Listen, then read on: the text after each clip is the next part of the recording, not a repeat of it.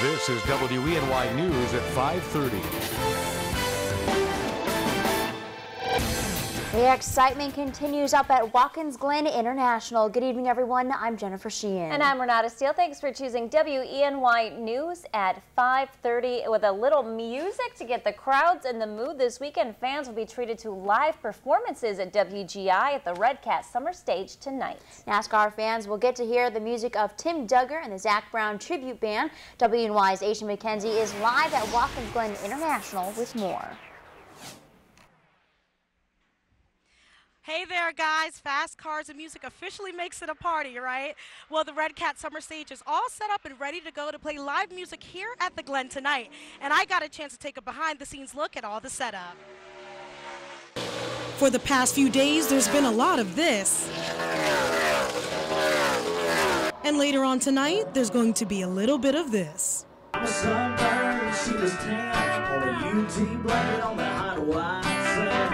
We're excited. This is our 8th year up here on the Red Cat Summer Stage, and we've got an opportunity to bring back Tim Duggar, great country rock artist from Alabama. He's kind of on the circuit with the Cup Series. Also making an appearance at the Hazlitt Vineyard's Red Cat Summer Stage is the Zach Brown Tribute Band out of Rochester. This concert is a special edition for those attending the weekend's NASCAR events at WGI. Well, I think for us, it's a great opportunity to enhance the fan experience. You've paid for your weekend ticket, and when there's nothing on the track as far as a hot track goes, it's a chance to come out, have some fun, party, have a concert.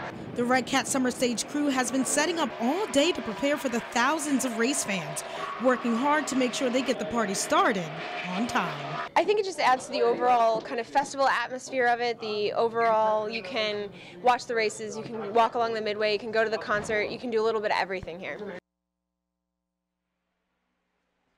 And the Red Cat Summer Stage concert begins tonight at 7:30 after the Bully Hill Run. And again, it's the Zach Brown Tribute Band and Tim Duggar. So come on out, it's going to be a great time. And now it's time for Weather with Joe, and he's live with us at WGI. Joe? All right, thank you very much, Aisha. Yeah, I'm just above pit road here, and drivers getting in some laps right now. Weather couldn't be nicer here up at the Glen. We're looking at plenty of sunshine and temperatures in the 70s. Take a look at the regional radar map right now.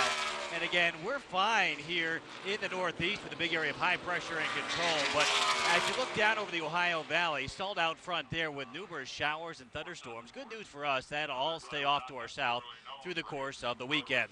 All right, so here's our forecast for tonight all across the Twin Tiers.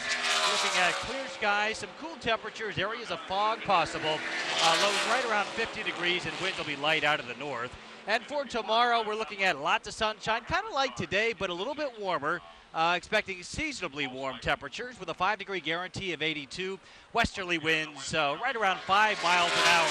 Again, it looks like weather will cooperate right through this weekend with warming temperatures. In fact, we could shoot for 85 by the second half of the weekend. We'll have much more weather for you coming up in just a few minutes. Jennifer, Renata?